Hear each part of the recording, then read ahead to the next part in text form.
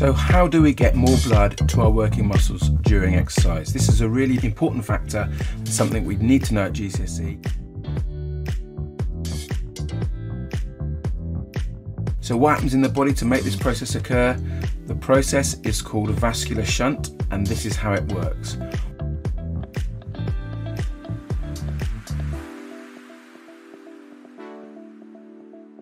When we start exercising, blood is redistributed in the cardiovascular system from organs where we don't need the blood so much to areas where we do need the blood, such as the working muscles. And it's the blood which provides the oxygen, which provides the energy to those working muscles so that they can meet the demands of the exercise.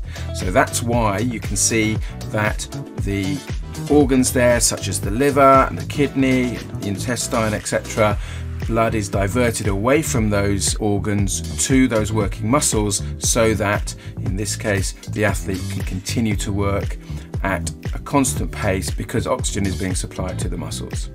Now make sure you stick around to the end of the video because I've got some exam style questions that we can have a look at, and if you're enjoying this, please give it a like and subscribe if you haven't done already so that you'll get notified when I make more videos just like this. So let's have a recap. So vascular shunt then is when blood is diverted from certain areas of the body to other areas, and this is particularly the case during exercise when blood is redistributed from organs which don't require so much blood to the working muscles, such as the quadriceps, hamstrings, the pectorals, the biceps and triceps during exercise, so that the muscles have adequate supply of oxygen, which provides the energy for them to meet the demands of that particular activity.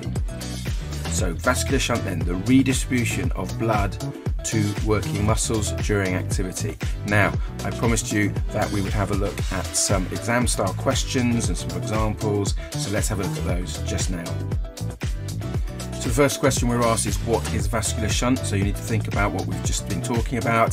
The next question there is, from where is blood being diverted? And then the next question is, to which muscles is blood being redistributed?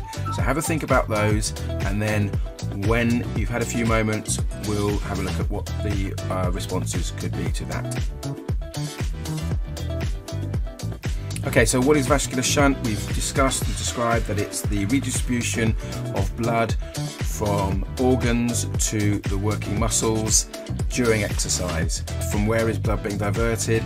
So it's coming from the organs such as the liver and the kidney and the intestine, and the question, to which muscles is it being redistributed? Well, in this case, it's the pectorals, the deltoids, the biceps perhaps. It's those muscles in the upper body.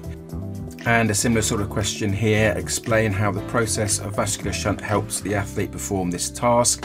So again, you're applying your knowledge of what vascular shunt is to this particular activity. Again, have a little think, and then we'll discuss what possible response could be.